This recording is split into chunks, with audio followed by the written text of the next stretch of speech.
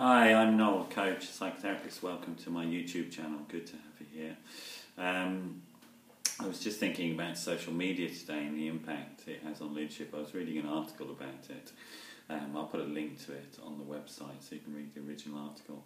But it's positing this idea that the disruptive impact of social media on leadership is both positive and negative, but it has this central sort of figure of Napoleon on a horse, a classical painting.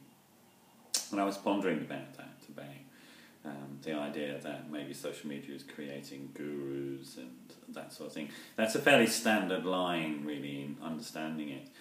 There is a point in the article later on which I think is more useful, more valid to think about, really, about the opening up of organisations and corporations to the scrutiny of social media through Twitter and Facebook and so on. I'm just assuming you understand what social media is. It talks about sort of political impact in a big P sense, the political process, but I'm thinking political impact in the other sense of this public exposure.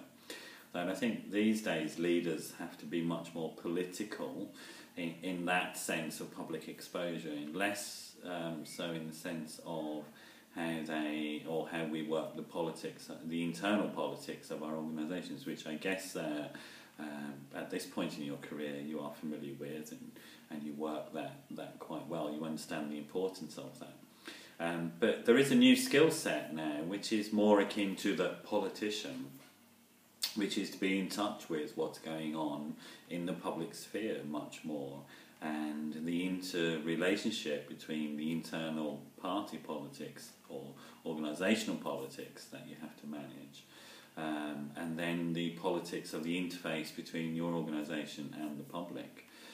So I guess we are becoming much more political in that sense, and having to engage with those public debates and place the discourse of our organisations within that sort of context.